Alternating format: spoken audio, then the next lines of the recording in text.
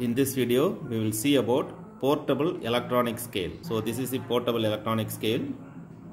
It costs 350 rupees. Okay. Now let us see how to use this. Okay. Now press this button. Okay. Now this is 0. Now let us put some weight on this. Okay. So this is the weight 0.170 kg. Okay, that is 170 grams. See here, 170 gram. Now we need to reset it before using it further.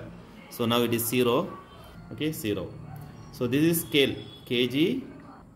This is for on and off. This is off. This is on. Okay, thank you friends. Hope you understood how to use this portable electronic scale.